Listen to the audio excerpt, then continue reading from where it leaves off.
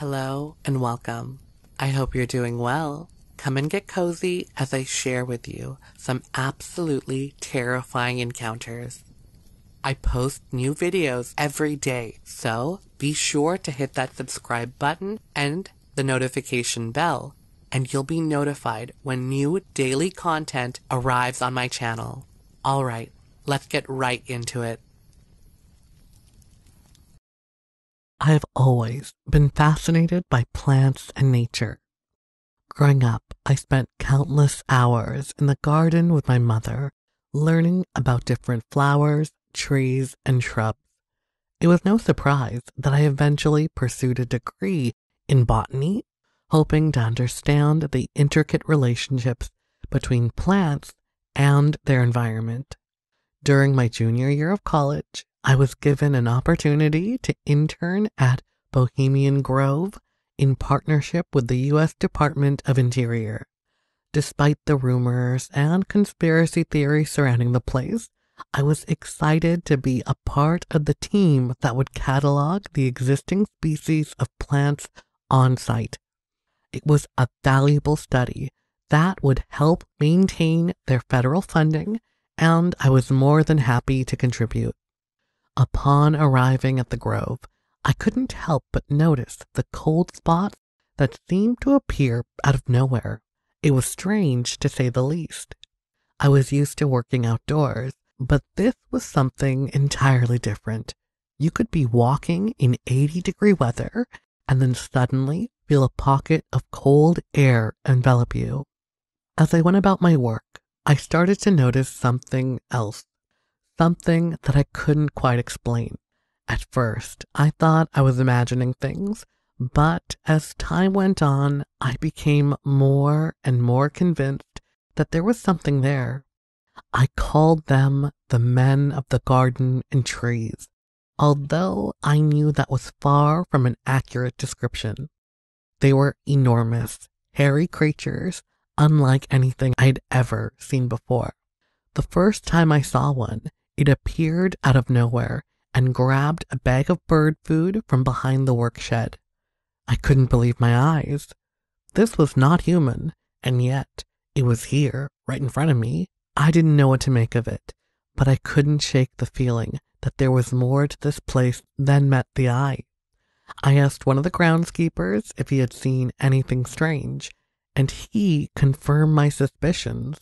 He called them giants who hide in other dimensions, but he didn't seem alarmed. To him, they were just another part of the landscape like the trees and the birds. A week later, they built a temple with old-school Greek columns in the area, and that's when things got even weirder. I looked up and saw a shimmering light, and there it was, one of the giants staring back at me with its piercing eyes. It was like nothing I'd ever seen before, and yet it felt strangely familiar. Over the next 3 months, I saw them 14 times. Each time, it was like a jolt to my system. I knew that people wouldn't believe me if I told them what I had seen, but it didn't matter. I had seen something that had changed me forever. The world was no longer the same after that. On to the next one. My name is Clara, and I'm writing to you from Vancouver Island. I want to tell you a story about something that happened to me in 1989. I had just turned 18 years old. While I sit here thinking about where to start, I can't help but notice how happy I am to be here still. I believe there was a long period where I subconsciously tried to disregard how lucky I was to escape the clutches of a human-like animal that was probably at least 20 times as strong as me. It was around 6:30 in the evening when I was walking home from a house that my boss, Mrs. Ferris, had rented for work. She was a photographer who hired me to be her assistant for the summer.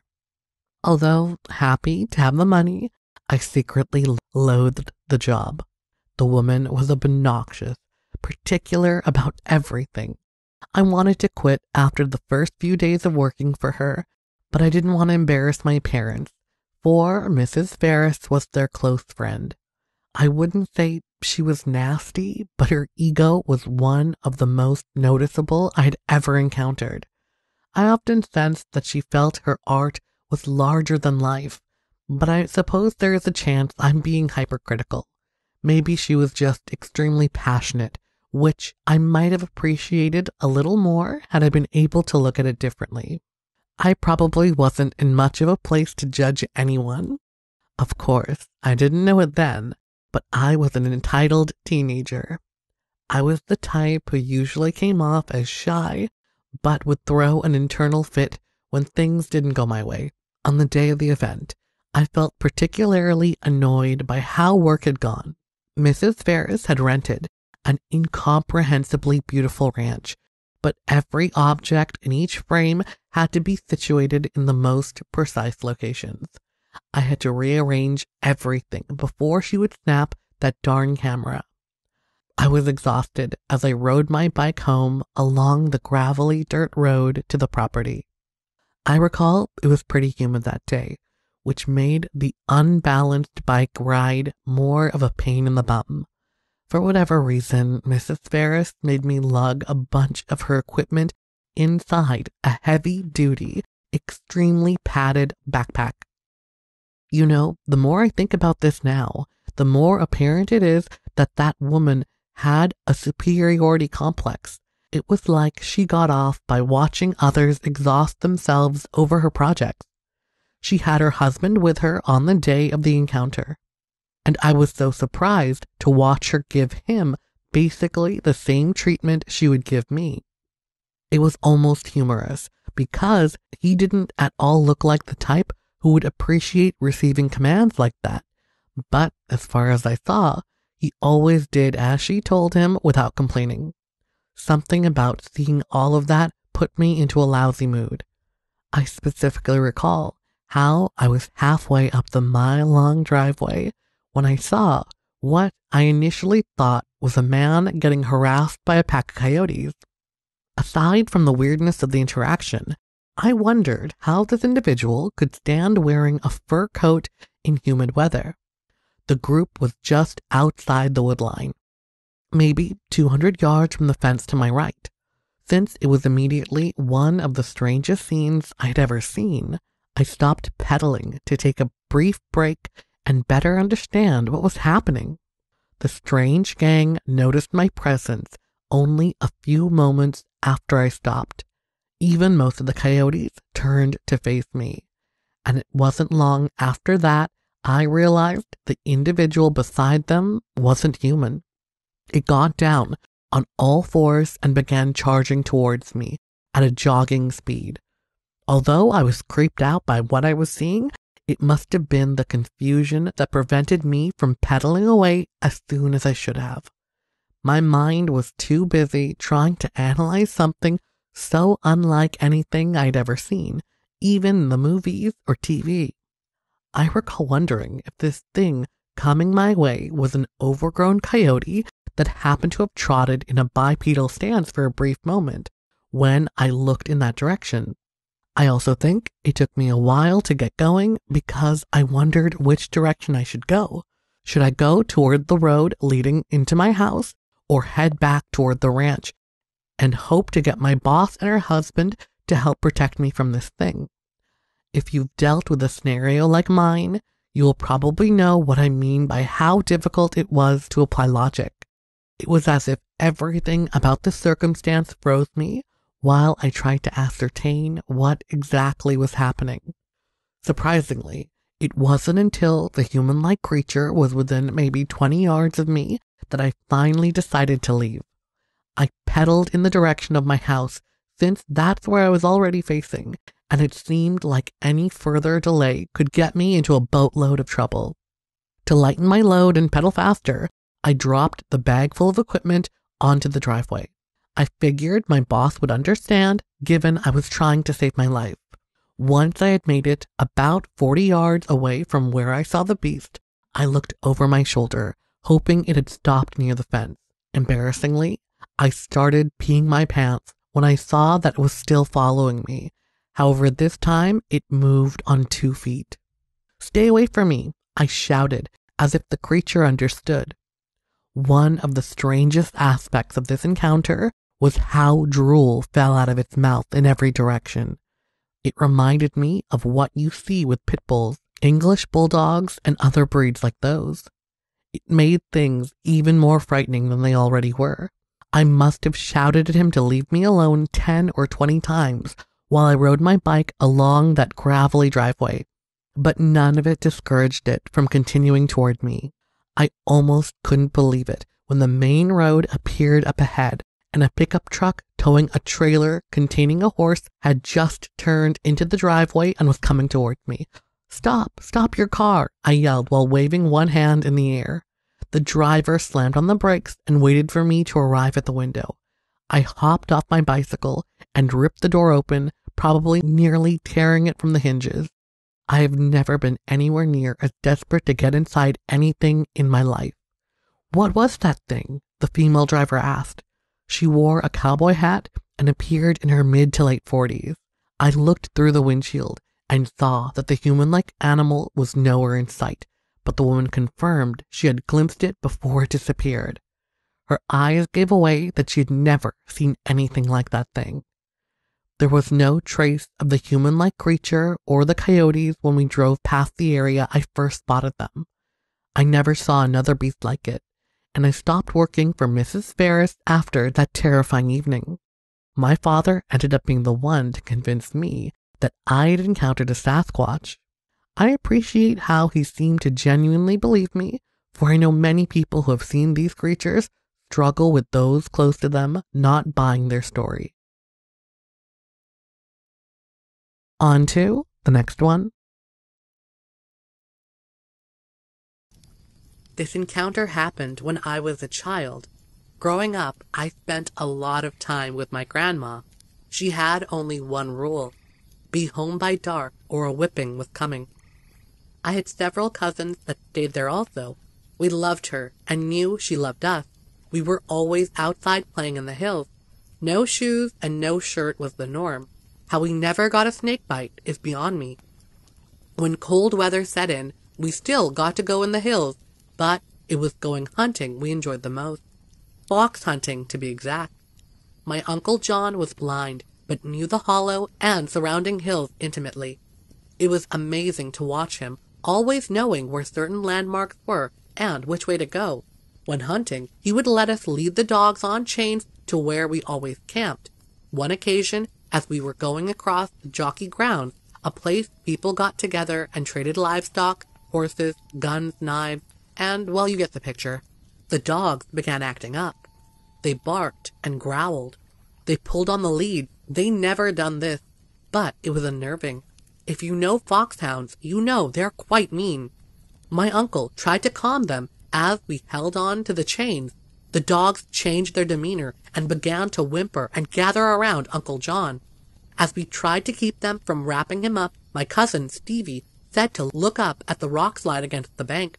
We were more concerned with the chains and my uncle's continuing demands to the dogs to stop. My cousin stated again and again to look, and when some of us did, there was nothing. Uncle John asked what he had seen, and Stevie said it was a huge, hairy monster that was laid across the rock watching them. Just then, the dogs began to act normal, and we continued with the hunt. We sat around the fire that night on top of the big knob, listening to the dogs running fox until sleep overcame us. Morning found us calling the dogs in and heading to Grandma's. The trip comes up in conversation now and again, with Stevie saying it was a Bigfoot he saw then. This happened in the hills of Kentucky, and I still experience things in the woods. I know it's here, and it sure gets scary at night sometimes, but I will always go into the woods. On to the next one. Near Fulton in Kalamazoo County in Michigan. I've had more than one encounter with Bigfoot or something. The incident I'm going to describe here is just one of the countless I have had. It was late, midnight or so. I was camping in a swamp with a friend of mine. We both have been to the campsite before, It's near where I grew up, deep in the center of this large forest. Mostly swamp, but the edges of the forest is hardwood. They logged it out some years back, and there are many treetops and fallen trees in the center. Swampy area, almost bog-like. You could walk for miles on just downed trees. We crossed darn near the whole place like that on one of our excursions out there. Anyway, the campsite is on this stream. Bear Creek is what we have always called it. There was a big bend in it and some of the only high ground in the immediate area. There were 2 huge old trees right there also. We had a small fire going and were sitting around talking quietly. I grew up with this guy, and the 2 of us have camped regularly since we were young. The night was normal, in the sense of animal sounds and such. I heard it first, if I remember right. It was coming down the creek from the south. You could just make out the footfalls, though through this point, I should add, there are many deer trails. The main one follows the creek, and there is one that comes in from the east, which is woods and swamp. This spot was just one of many on the creek that had a major crossing point for deer. We have had more than one come through the camp early in the morning and cross there. It came closer, about 30 yards or so, and that is when it went off. Points of note. I did have a 12 gauge with me, and this was the last time I took it out camping there again. We had knives also. It started to scream, howl, vocalize at us, and while it was doing this, it proceeded to tear up a tree. I could not locate exactly which tree it was in that early morning. It went on like this for some time. I grabbed my gun and loaded it. My friend told me to quit freaking out and said he was going to talk to it, and he did. He went into the woods about 10 feet or more beyond the campfire and stood out there. I could barely see him in the darkness. It was early spring at this time. This went on for a bit more, a few minutes or so, and then stopped. I heard nothing more, no movement, nothing. It just went away. We have tagged this thing with the name Monkey Beast, for that was our first thought that some strange monkey was out in the woods with us. Note, I never shot my gun, nor did I raise it or level it toward the sound. The night was clear. I'm going to place my bet that we were right on one of the main runways that it travels. I deduced this from the other incidents that have happened at the exact spot. Stuff has happened there, like this, about 8 or 9 times with a witness every time, but only one. If there was more than one, we did not hear it or see anything, but I would guess that there were a lot more noise too at those times. We have camped at that location for around 5 years, and in that area for 8 or 9 years. Why I never took a camera or a video recorder, tape recorder, I don't know. I've never found any tracks either, and I've spent some time looking. During this incident, we were around the ages of 16 or 17. Firelight nighttime. The weather was nice for spring. The area is swamp and hardwood at the edges. The creek runs right through the middle of it. There are a lot of stories out there. I have seen this thing once, for sure, maybe twice, and heard it on 15 or so occasions. On to the next one. South of Mio in Osceola County in Michigan. Late at night, just before bedtime, while camping, it was extremely quiet. No hint of it approaching our camp. We all jumped up and it ran after a loud roar. I don't remember anything after that, or even exchanging a story with my kids until recently. We still avoid talking about that night. I can't stop thinking about that night. It was an extremely loud roar. The trees on the trail 20 feet from sighting were twisted all along the trail. 2 of the 3 witnesses saw the creature, and they all heard the loud scream. It was 11 p.m., calm and dry. On to the next one. This was near Evart in Osceola County in Michigan. This was the first time we saw it. It was in early November. My brother-in-law shot a deer while bow hunting. We waited until everyone was back in camp before our search for the deer. At that time, I could carry a handgun into the woods. We went out with a Coleman lantern for the search. We went back to the tree stand and looked for blood. We followed the trail and it stopped. We looked around, then we heard a noise that got our attention.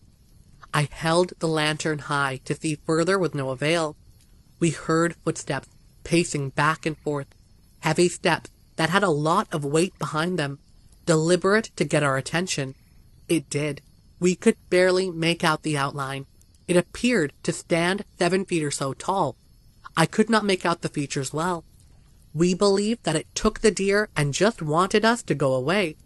Next it made this guttural sound, a warning so it seemed. I never heard anything like it in the woods before. It's so hard to describe. We felt threatened, and I took out my handgun and said if it came into the light, I would use the pistol. Slowly, we backtracked out from the area and back to camp. On to the next one. Moving to this place on the Columbia River in Washington seemed like I had left all civilization. Moving here to begin with was a huge decision. I had made an agreement with my husband, Reuben, that I would give it 1 year, and he had written and signed the contract that stated, if after 1 year Tara is not completely happy with living here, we will move to a state of her choosing. Since we married 32 years ago, I had long been away from my birthplace in Virginia, and I had rather enjoyed our home in Seattle, where we were both employed in the aircraft manufacturing industry. We had retired there, but Reuben had always had a true desire to return to his roots. He had been born and raised in a small town, the Dalles, Oregon, and he kept trying to talk me into looking at moving anywhere near there. My having a retirement clause in a large investment that would cost me a penalty if I left the state of Washington, we agreed to a compromise and looked for a rural property on the Washington side of the Columbia River. And we lucked out in finding a newer home with an acreage that the seller agreed to allow us to rent for a year with the option to purchase at an exceptional price. His wife said she was sick of the rain, while we had become so used to it, so we grabbed the opportunity.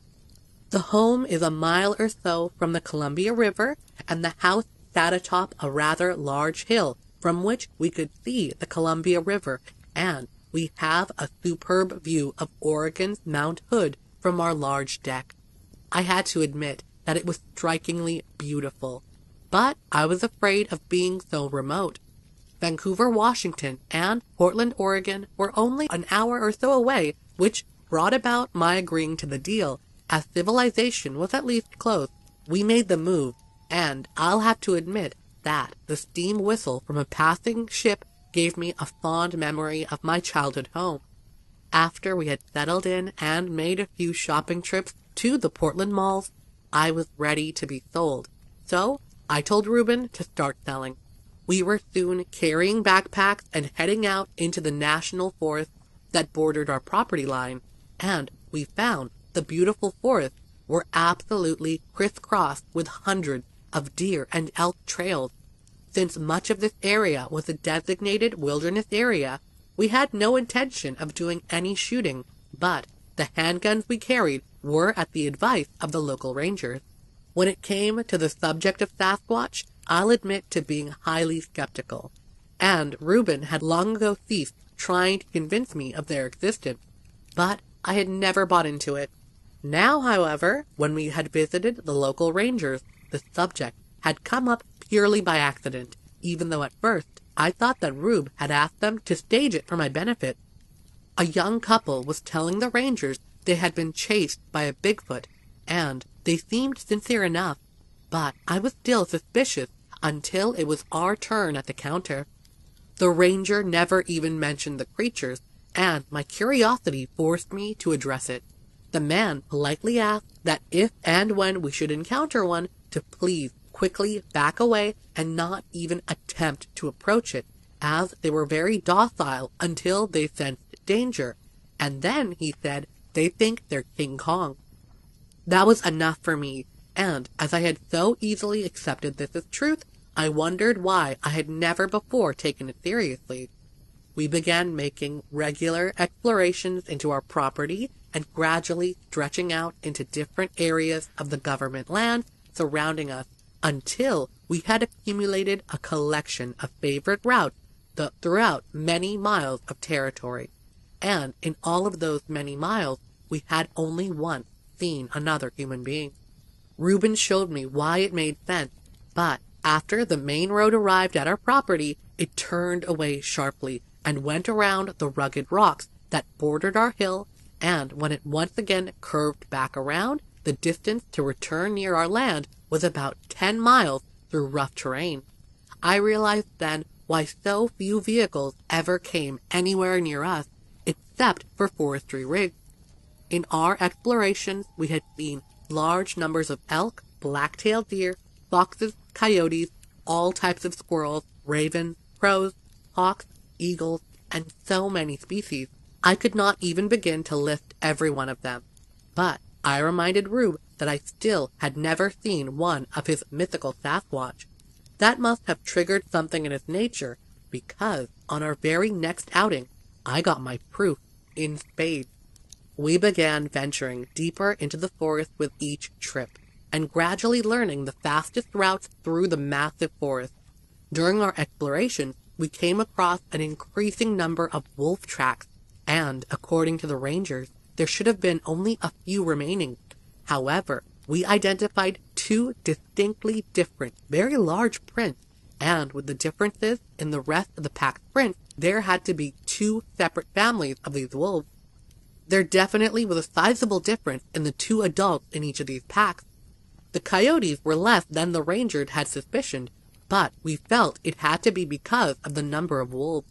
I was personally more afraid of the large cougar tracks, and one day when we ended up returning by our same route, we saw fresh tracks where a cougar had followed us.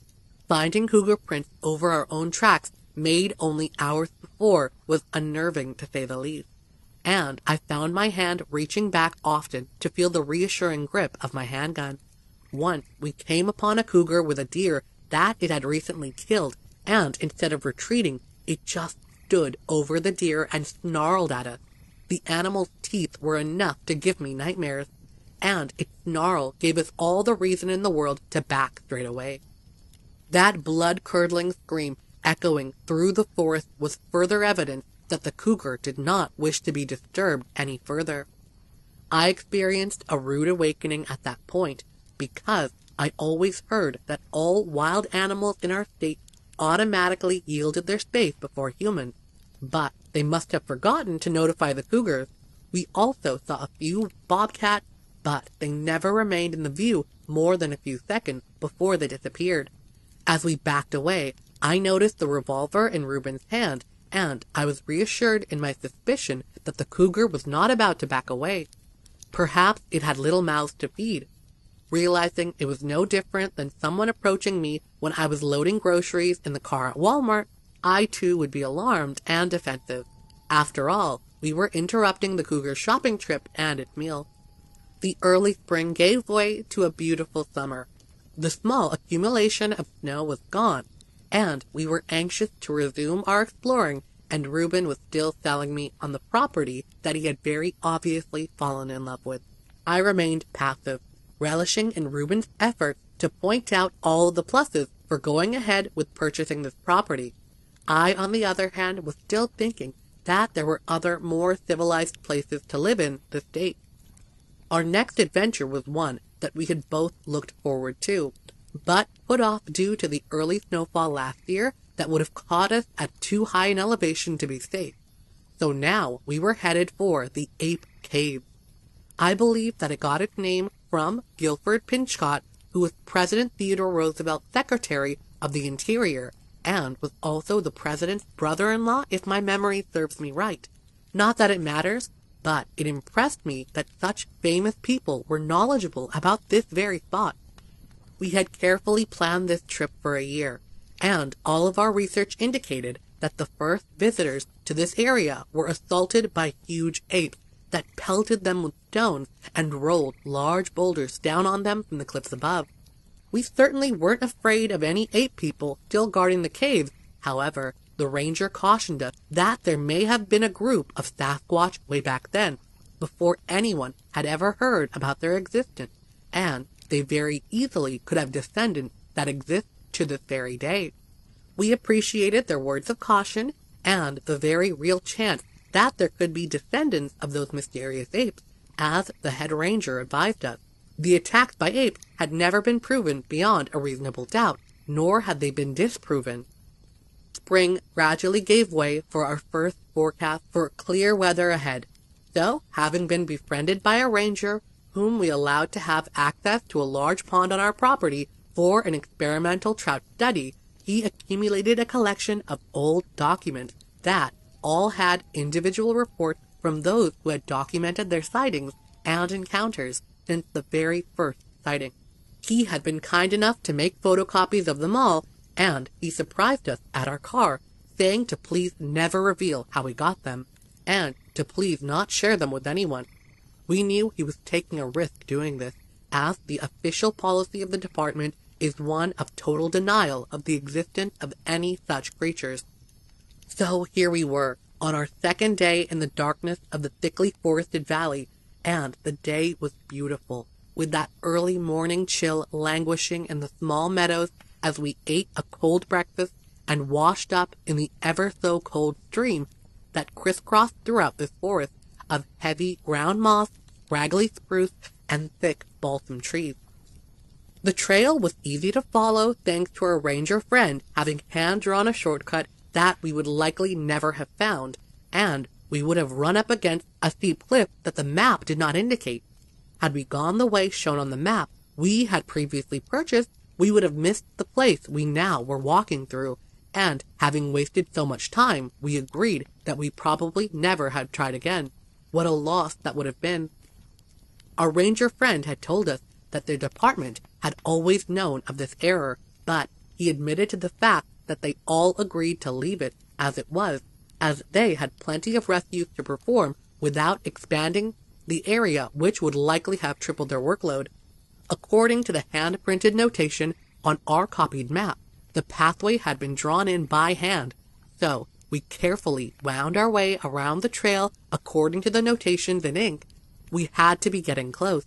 There was a notation in the text that one of their party had totally disappeared, and when searching the area, the group came upon a high ridge that was apparently formed by a volcanic explosion from one of the area's mountains that had suddenly appeared as a new peak that had just burst open, spewing molten lava over this entire area and causing this resident ape family to flee for their lives. After the violent eruption, there remained an entire network of caves left as the lava cut its way through the molten rock, and it flowed at a fast enough speed that it left a huge network of smooth-walled, tube-like caves throughout a wide area. It was in those caves that these Bigfoot creatures made their homes.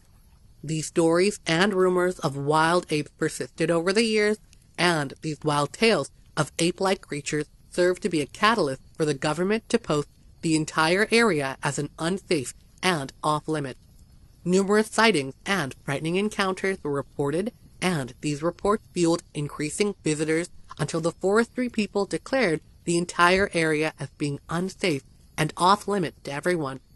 So, here we were, likely the first visitors to these caves for a long while, and as we placed our packs on a small ledge near the opening, we retrieved our flashlight and spare batteries, and after camouflaging our pack behind a large chunk of ceiling that had fallen, we entered the large cave directly off to the left side of the trail. Our eyes were fighting to adjust to the total darkness, and we gradually were able to walk more easily on the narrow center of the cave where eons of time had formed a flat area composed of the gradually deteriorating ceiling of the lava tube we were traveling through. That made enough of a flat surface for comfortable walking.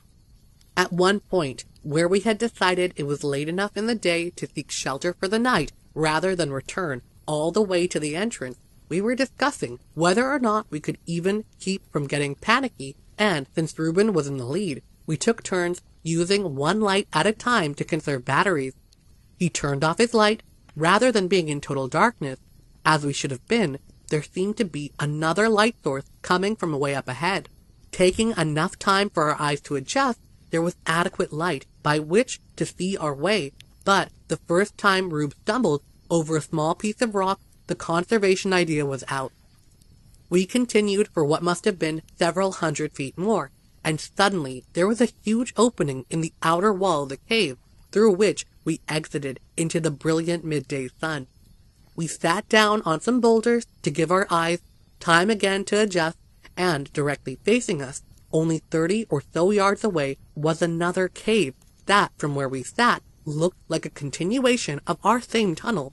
We reasoned finally that we had been traveling through a volcanic lava tube that had run across the valley and gradually hardened to leave a long, winding tunnel that reminded me of a huge black garden hose winding across the open expanse of this valley from where we were now on the outside of the tube. It was easy to envision. The bright sky revealed that the open valley all around us was lush with vegetation, and the tall ponderosa pine trees grew across the area, and some were only yards away from where we were. We enjoyed a light snack, and the brilliant sky chased away the chill of the cave. We were contemplating a return to the tunnel to resume our exploring as we sat silently while leaning back against the incline of the rough lava, when suddenly our world changed. I suspected that we both had fallen asleep in our comfortable rocky lounge, when my senses made me open my eyes, not because of any noise, but more a feeling than anything else. I was too relaxed to do more than open my eyes, thinking that I must subconsciously have awakened due to the loud screech of the hawk floating gracefully overhead, but my eyes detected a slight movement directly across from me. There, standing like a statue not 40 feet away, stood a creature that I recognized instantly to be a sasquatch. I found it funny that, in my stock state, my mind projected a picture of me saying, "Dr. Sasquatch, I presume?" I still remember that strange thought, but thankfully I hadn't even dared to take a breath. The animal was only about 5 feet tall, with a slight slump to its shoulders, and as we stared at each other, it cocked its large head as if trying to discern what I was. Then a movement behind it caused me to sit up straight, as there, towering above the focus of my attention, was a monster.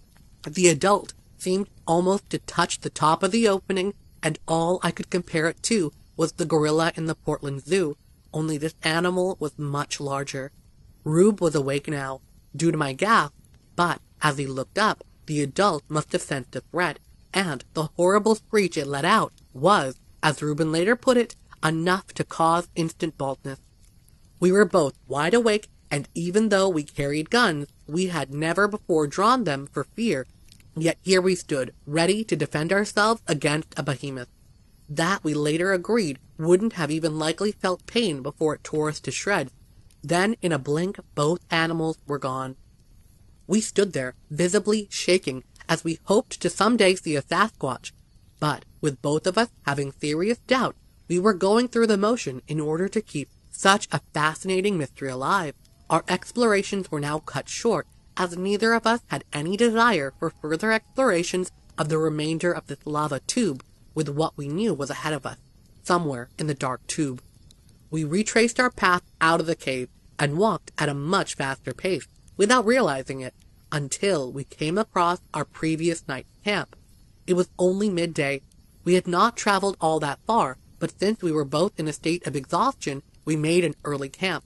Without speaking, we were each alone with our thoughts, when I noticed Rube had withdrawn the roll of heavy twine that we had carried for emergency wrapping for splints and such. He was stringing the twine in a huge web all around the willows surrounding our campsite. Then he retrieved an empty can from our trash bag, placed several small stones in it, and added the can to the string between branches. Testing several places in the network of his alarm system, Reuben finally noticed me watching and said, "Custom Sasquatch detector." I know we both slept better that night. Leaving at daybreak the next morning involved adding the alarm system to our carry-out trash collection, and a hasty breakfast. We made record time on our return, without the constant inspection of tracks on the trail, and we arrived home during dusk. Closing the door behind us was a great relief, and Rube said it. It made his butt pucker. Several statements that Reuben has made on our return trip were an obvious attempt at taking my temperature, as I could tell that he feared our Sasquatch encounter may have swayed me against going through with purchasing this home. So at lunch on the patio, I calmly suggested that perhaps we should plant some apples and pear trees and a few Christmas trees for our later use. You could see the smile on his face all the way from Seattle. On to the next one. If you ever worry about being out in the wilds and needing help, let me tell you, there's more out there than meets the eye. How do I know? Well, I learned through experience. A life and death experience. But fortunately, I had a rescuer, and a most unusual one, I'll add. One who probably knew more about medicinal plants than any other creature on Earth. Other than his or her own kin, that is. So, how did I end up out in the wild needing help? Well, it was an experience that taught me a number of things, and basically changed my entire outlook about life in general. I was in my late 30s, and had been working as a nurse practitioner out in the oil field. You have to study medicine for a long time to become a nurse practitioner, and you have many of the same responsibilities as an actual physician, including being able to prescribe medicine.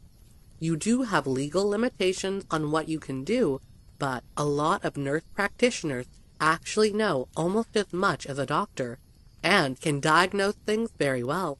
You don't make as much as a doctor, but you do make really good money. Much more than a regular nurse in most cases. But I hadn't studied nursing to get rich. I don't think anyone does.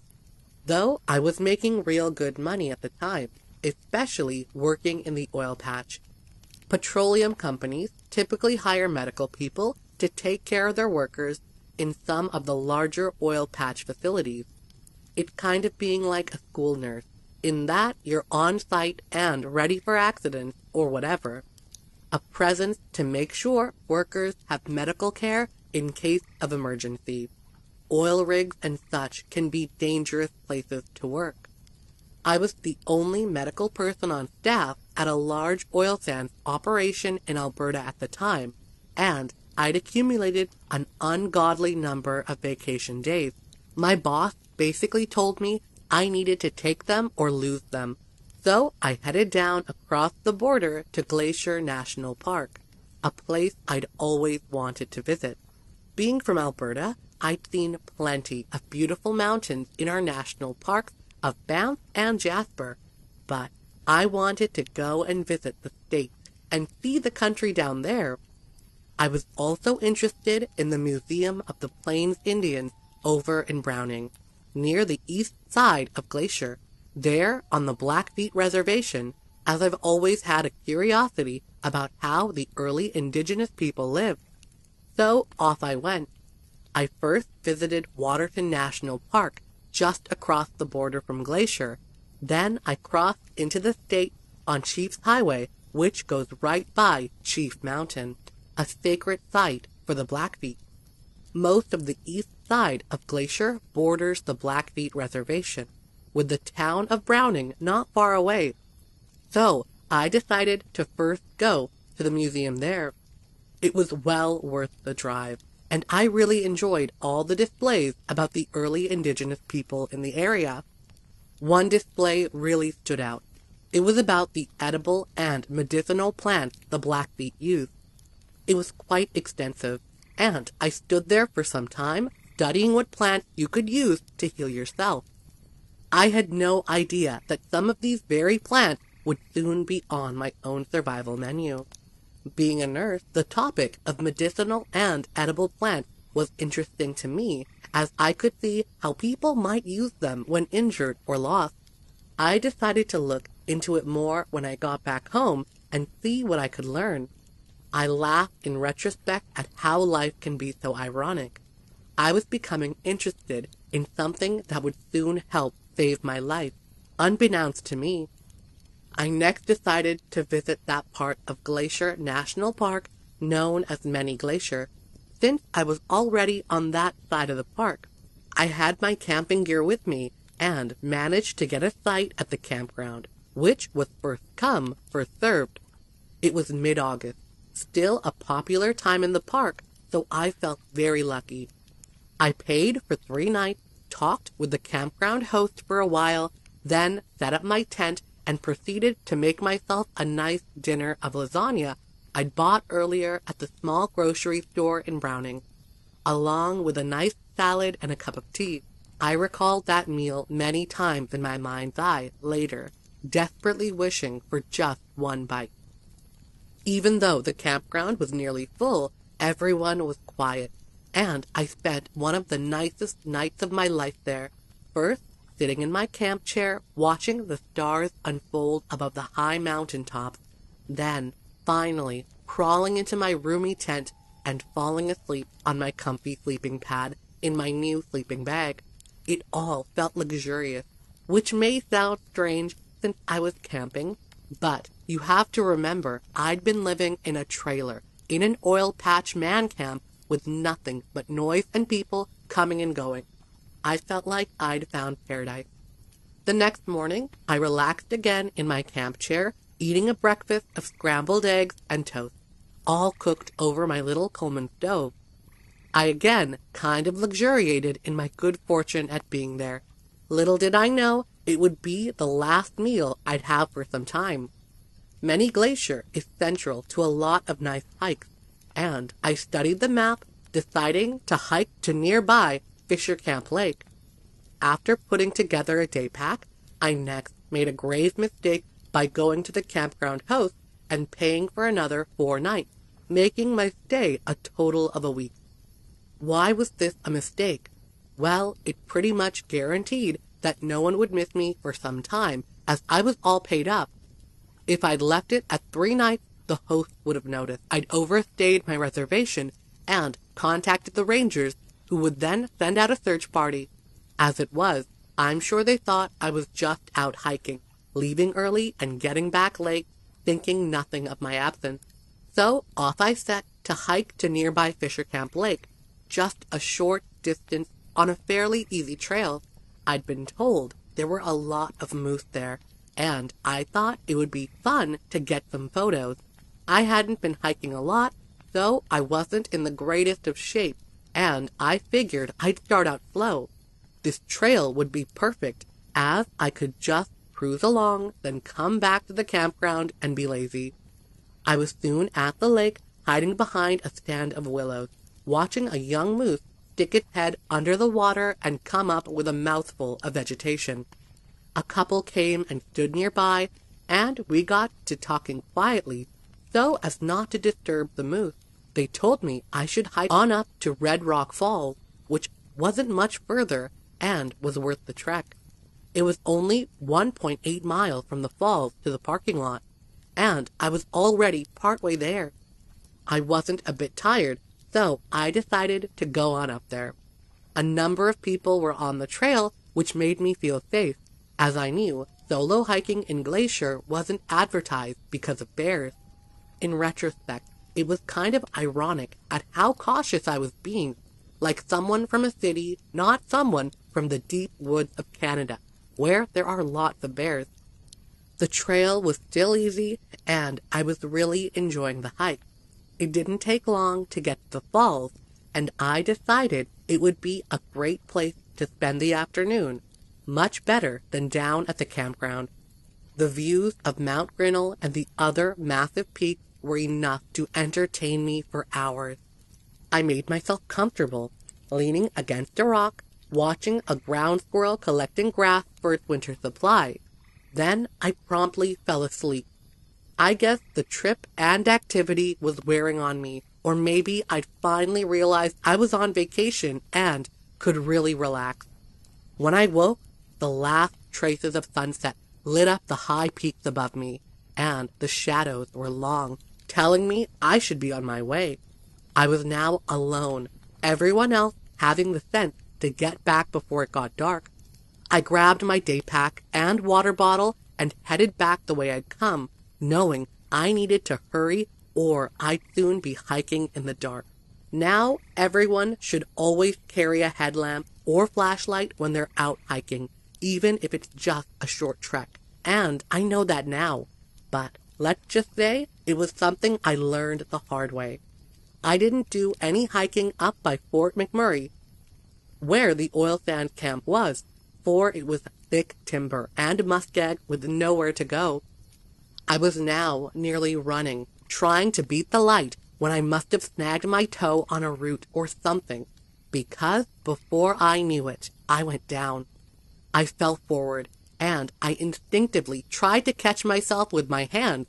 I knew instantly I'd made a mistake, for I felt both wrists snap at the same time. I immediately knew both wrists were broken. Ironically, I treated a guy a year before for the same injury. He caught his foot on the edge of a trailer and gone down and done the exact same thing, shattering his wrist. It had been a painful time for him, and he ended up on leave for 4 months, unable to do much of anything until he healed. I sat there in a state of disbelief, then began examining my situation in a kind of detached way. My hands were at a 45-degree angle to my arms, and were swelling rapidly. I could still wiggle my fingers, and there were no bone protrusions, so I hoped it wasn't as bad as it felt. As I lay there on the trail, I knew I had only a small time frame before the pain would become severely and possibly even incapacitating. I needed to get myself up and get help before I went into shock. I had to get back to the parking lot, which was near some cabins and a motel. Have you ever tried to stand without using your hands? It's extremely difficult, especially when you're in the middle of a trail with nothing to wedge yourself against. I tried and tried, using my elbows to try to lift myself up, but each time I felt like I was going to pass out. I finally realized I was going to have to scoot over to the edge of the trail where I could brace myself against a tree. I managed to scoot along on my rear, but I misjudged the edge and rolled right off the trail, down into a stand of huckleberry bushes. I managed to hit one on my wrist, on something in the process, and the pain was so intense I must have passed out, for I don't recall anything until I woke up in the middle of the night, moaning. It took some time to recall where I was and what had happened, and I don't remember a lot about that night, except that my hands and wrists had become so swollen I couldn't move them at all. I could no longer even wiggle my fingers, and the pain was intense. I now wondered if I wasn't going to die from hypothermia as I was shivering. I miraculously made it through the night, though I remember falling into a fitful sleep off and on, waking occasionally and wondering why I didn't just die and get it over with. It seemed ironic how quickly my happiness at being there had turned into tragedy, and what seemed like my own imminent death. Okay, my first mistake was not having a light, and my second mistake was misjudging the edge of the trail. But I was now about to make my third mistake, which was even worse than the first two. As it became daylight, I was finally alert enough to realize what was going on. I tried to crawl back up the trail using my elbows, but it was too painful, as well as too steep. When I realized there was no way I was going to get back on the trail, I should have stayed where I was and yelled when I heard people go by, and I'm sure I would have been rescued within hours. But instead, I decided I needed to get down by the stream and put my hands and wrists in the cold water to reduce the swelling. I recalled that when the oil sands worker had broken his wrist, the first thing I'd done was wrap them in bags of ice, which helped with both the pain and the swelling. So, scooting myself down to the stream was my third biggest mistake, for once down there, no one could hear me yelling because of the sound of the nearby falls. I'd initially been close to the trail where someone might have heard me, but now my chances were 0. I realized this after I was down there and my thoughts had cleared. the pain being relieved somewhat by the cold water. In fact, the water was so cold I had to be careful to not actually freeze my wrists and hands, taking them out every so often. And I also realized that I'd gotten myself to where I not only would never be heard by anyone, but also where I'd never be seen because of the stand of huckleberries. I'd gone from the proverbial frying pan into the fire, and the only good thing about it was that I could now get the swelling down, as well as lean over and drink from the stream, lapping up the water like a dog. I then realized I'd made mistake number 4. I'd left my pack above on the trail where I'd fallen, the same pack that had trail mix and fruit and a couple of sandwiches. But I finally decided it didn't matter, as I wouldn't have been able to open the pack to get to the food anyway. As the day wore on, I yelled and yelled, hoping someone would hear me, but the roar from the falls was just too loud. Red Rock Falls is actually a series of small falls, so the noise is consistent and continues for some ways. All that day, I drifted in and out of consciousness from the pain, and when I was feeling lucid enough to recognize what was going on, I would drift into an inconsolable sadness, wondering if anyone would ever find my body, so close to the trail, yet so far. I would sometimes think about my family, my friends, my past, and all my future dreams. My hopes of going on to a Doctors Without Borders mission to help sick people, things like that. After what seemed like several cycles of day and night, I was beginning to feel weaker and weaker. I knew I needed food, but I also had no appetite, which was probably a good thing, as there was nothing to eat anyway. I knew if I was in better shape, maybe I wouldn't need my arms to stand, but I tried everything, from wedging myself against a tree to even sliding around on my rear end to a small rise, where I used gravity to help me get on my legs, but promptly fell back down, almost again hitting my wrist. Finally, I recall waking one morning to something pushing its wet nose on my face, then opening my eyes to see a fox, of all things. It looked at me with what I interpreted as sad eyes, maybe wondering why I was there. By then, I'd given up all hope and wishing death would come and get it over with. But seeing the fox's shining eyes and silky coat filled me with wonder, and I knew it was aware I was in trouble.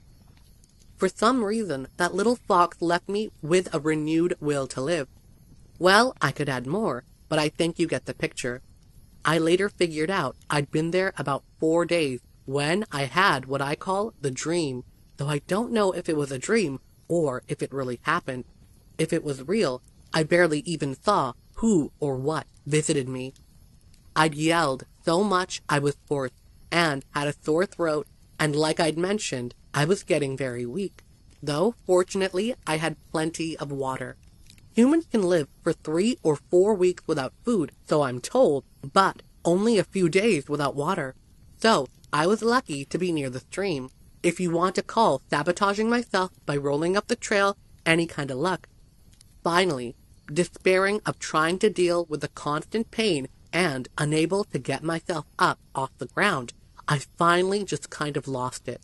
I went into a tirade about how I didn't want to die like this, and how it wasn't fair for someone who dedicated their life to helping others to die without help, and on and on. This was followed by a round of yelling and sobbing and just letting it all go. I then settled back and suddenly felt at peace with everything. I guess I'd gone through denial and then on to acceptance at that point. I drifted off, and when I woke it was dusk, though I'm still not sure I was actually awake, and it wasn't just a dream, or maybe I was hallucinating. But there, in the evening shadows, I saw a huge form coming towards me, pushing its way through the trees and bushes. As it got closer, I could feel my hackles go up, for it looked like a huge grizzly bear, larger than anything I'd ever seen, even in the Canadian bush. It was hard to tell because of the lack of light, but I could finally see it wasn't a bear after all. But it was walking on 2 legs and had a human-like face. Now, this large creature came to my side and bent over, holding out what looked like a small, flat pancake. I was, of course, unable to take it, and I just looked at it questioningly, afraid to move. It was close enough that I could see its face was covered with dark skin, and its eyes were really big and liquid-looking. He, or maybe it was a she, I don't know, then put the small cake up to my lips, as if wanting me to eat it.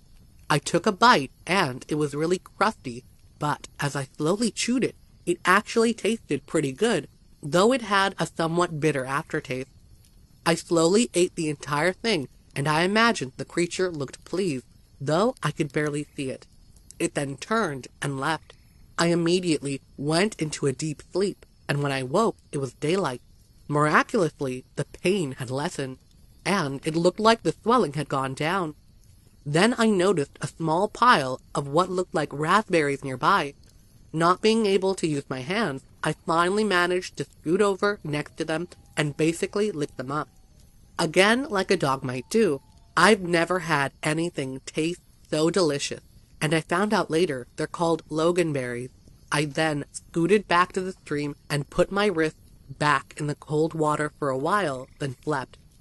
That evening, again at deep dusk, the creature returned with another of the cakes.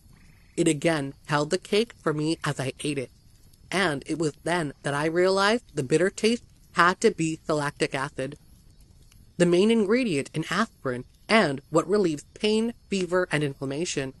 I've since learned that willows and other plants naturally contain lactic acid, and were used extensively by the natives for treating pain and swelling. The creature also had some huckleberries, which it slowly fed me. As it did so, I tried to study it more closely, but it was so dark it was hard to see much. It then walked around behind me, and for a brief moment I was scared what it might do, but it gently picked me up and carried me back up the trail. I was certain it would leave me there, but it didn't. It actually carried me all the way back to the parking lot. By then, it was pitch dark, and there was no one around. It took me to the steps of one of the nearby cabins, where it gently put me down. What it did next, I'll never forget. Stepping back into the trees, it let out the most horrific howl I've ever heard. It was so loud, I wanted to put my hands over my ears, which of course I couldn't.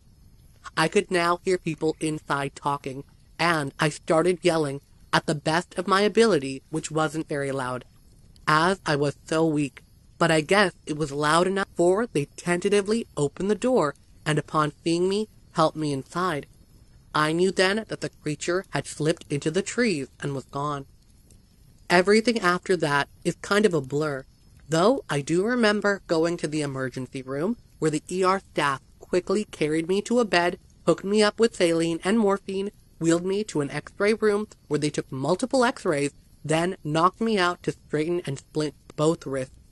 When I woke, I had no idea who I was, where I was, or what had been done, which I think was a good thing.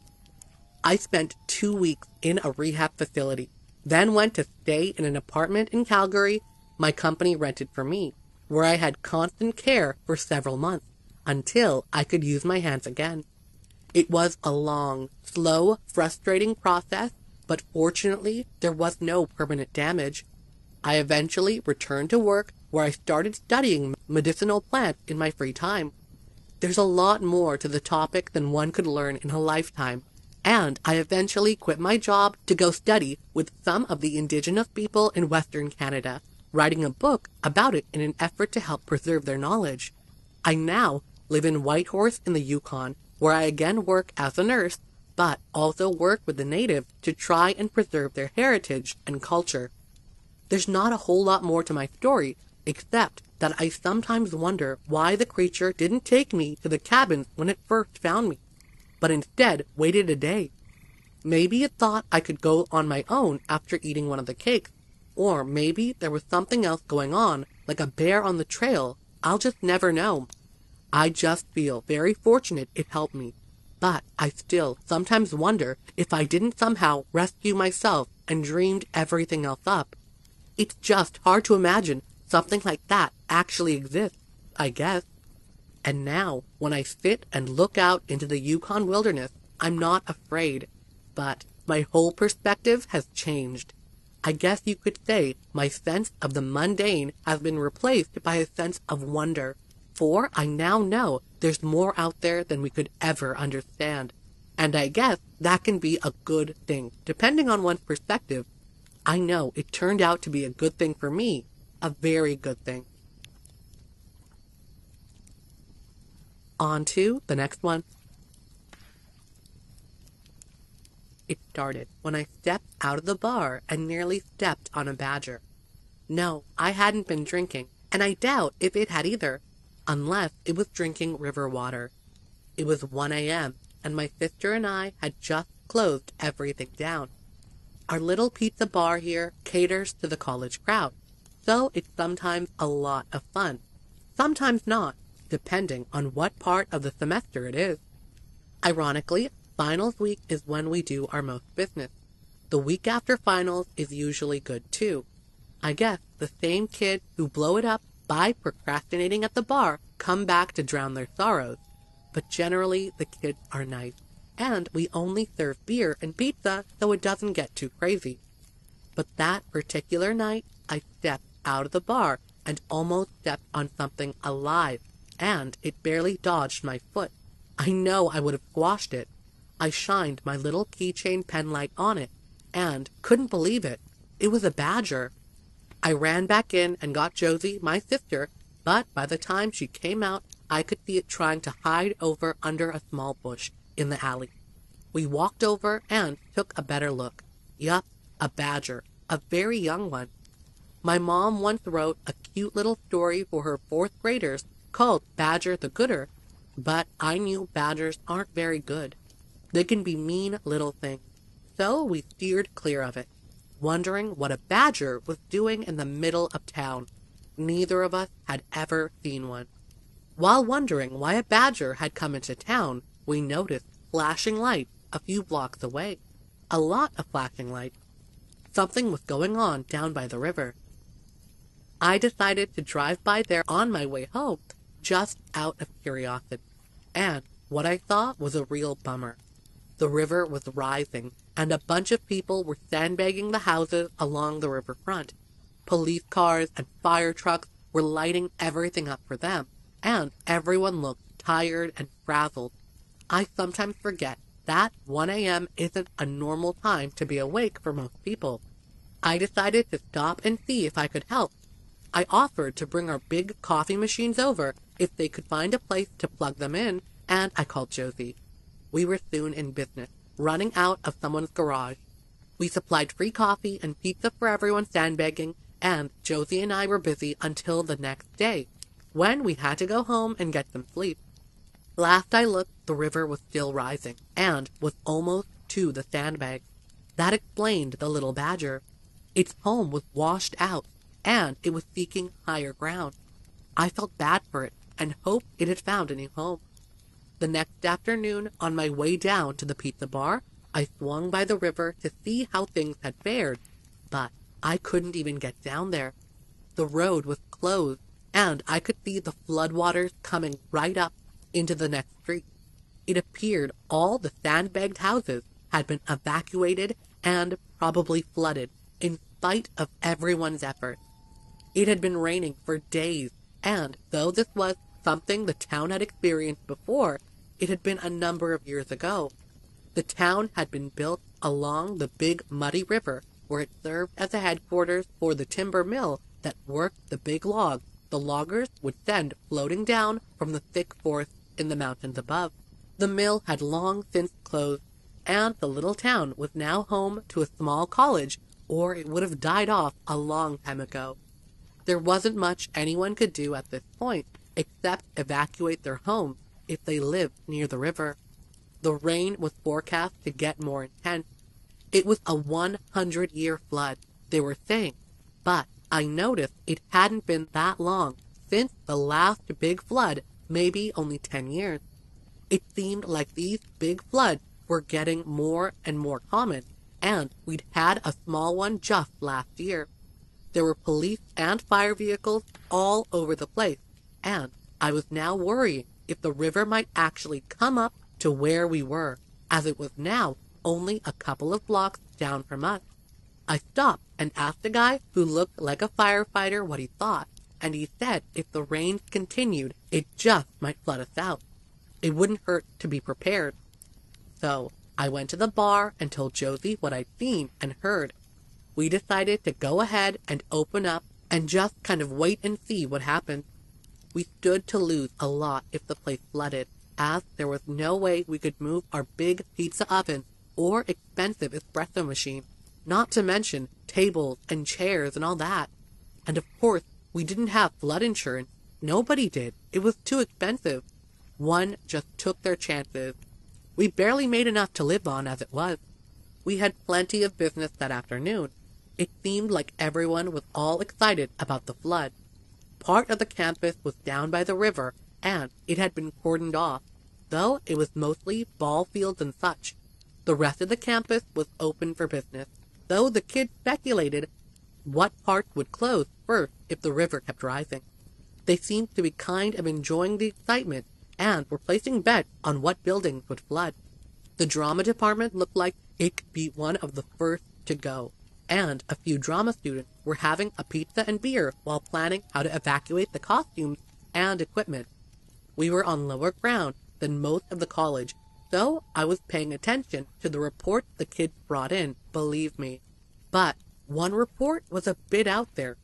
One of the kids, a student named Sarah, came bursting in saying a bear was stranded out on a bunch of flotsam in the middle of the river. She was all excited and wanted to do something to save it. It was wet and bedraggled looking and needing help. This spurred a big discussion on how it would be impossible to rescue a bear from a raging river, except by helicopter, followed by various theories on how to do it. You could tranquilize it, then tie it to a gurney and lift it into the chopper. But what if it woke up early and all that? It was a pretty interesting and creative discussion, but Sarah finally gave up and left, possibly looking for real help. I decided to go check it out, see if I could spot the poor bear, and also see where the waters were. I was pretty worried about our bar, and I guess the bear too. I drove on down to the city park, which was along the river, or I should say was now under the river. I parked and got out along with a dozen or so other people standing on a small hill above where the park used to be. Sarah was there, so I asked her about the bear. She pointed to a jumble of trees and logs that had snagged on a big rock in the river, and sure enough, there was something black out there, hanging on for dear life. Some of the others were watching it too, and voiced their concern.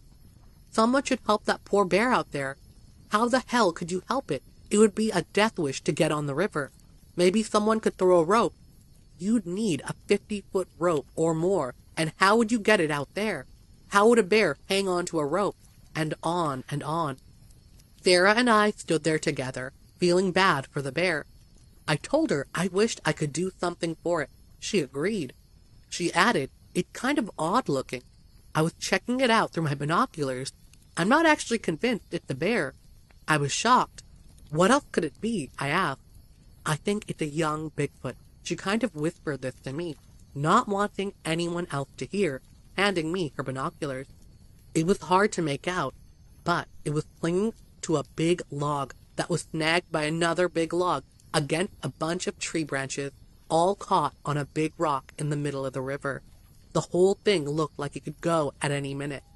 I tried to see what the young animal looked like, but had no luck.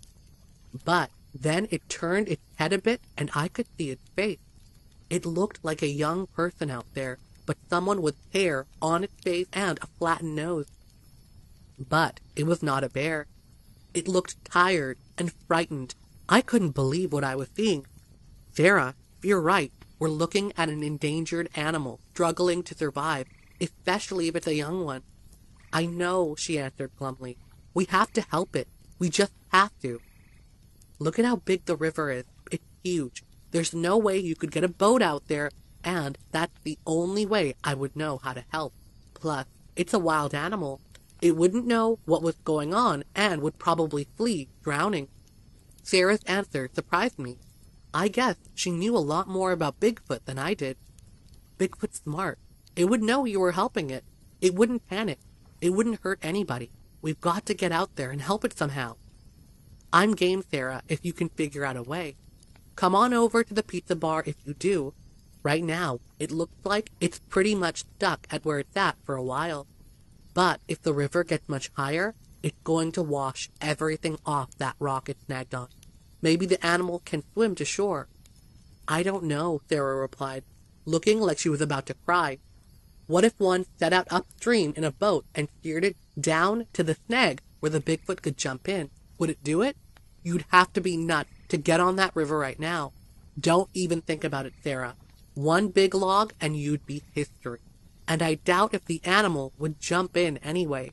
And it would only have a minute to do so, so then you'd be swept past it, or maybe snagged there too. Sarah sighed. You're right. I guess I need to remember that serenity prayer that says to change what you can and accept what you can't. I need to quit being such a bleeding heart. See you later. I sensed the determination in Sarah, and I suspected she might be thinking about trying something really foolish to save that animal. Not much I could do about it, but I hoped I was wrong. One last look at it, and nothing had changed. It was still hanging on for dear life. It was dusk, and the river would rise during the night if all this rain kept up.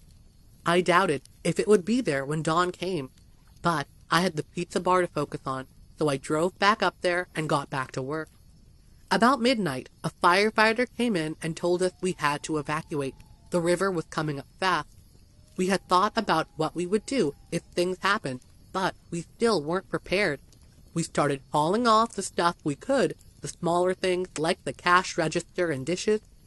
The students who were there really pitched in and helped, and I promised them all free pizza if the bar survived.